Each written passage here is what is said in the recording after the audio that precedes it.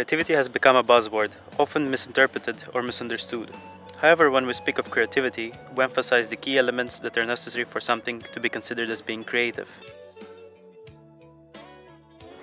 These are novelty, such as adding an element of surprise or having an original idea, and usefulness, which establishes a purpose.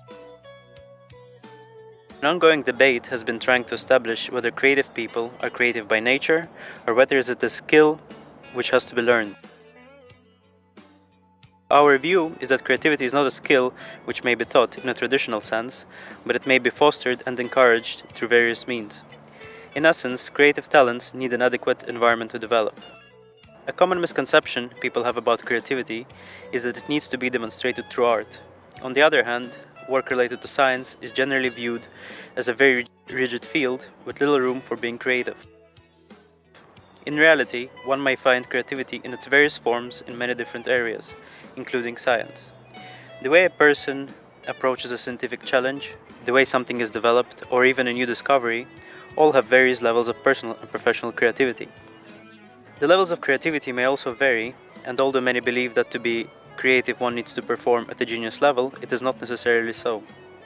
Of course, creativity may be explored at its highest level, such as when something groundbreaking is being invented, or a child prodigy is writing poetry.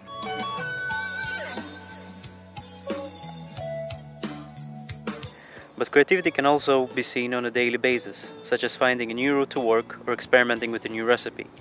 So in order to be creative, one does not need to be a genius, but simply needs some thinking and a little effort. It may not be an easy task to measure creativity. It can be accomplished by looking at how unique something is, how useful that thing may be, or how it changes the existing situation.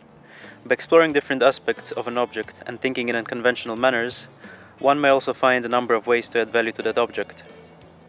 Another misconception is that for an object to be creative, it needs to be entirely new. That is, invented from nothing. Something may be considered creative even if it is only slightly modified or improved.